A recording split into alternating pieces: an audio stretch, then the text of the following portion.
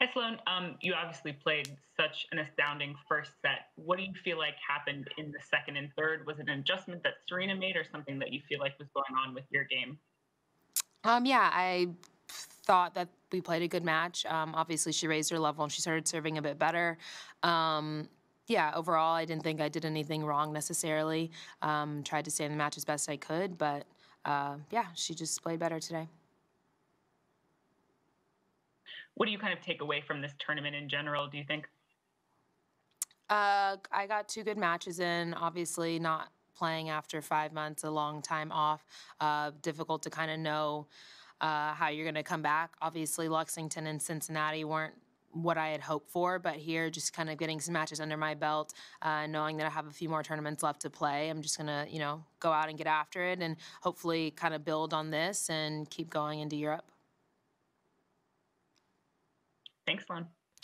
Up next will be Shara from US Open 2020. Shara, you are live. Hi, Sloane. How are you?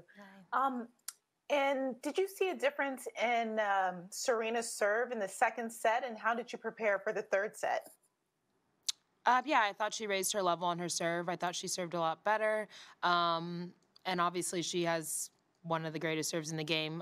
It's really difficult to read. So, yeah, it's definitely something that I thought was a little bit trickier. But just tried to get my racket on a lot of the balls and make her play as best I could. Up next, still on the video board, will be Richard from Black Athlete. Richard, you are live with Sloane. Thanks. So can you talk a little bit about how she upped her level with her serve? What was she doing specifically? And is it something that you've seen before with her serve? I just thought she served better. I just don't know what she did better. She just, and I don't know in her mind what she was thinking, but there were a few more aces and it was a little bit tougher to read. So that made it a bit difficult. Thank you. Thank you, Richard. Let's go next to Richard from usopen.org. Richard, you are live. Hi, Sloane. Tough result out there.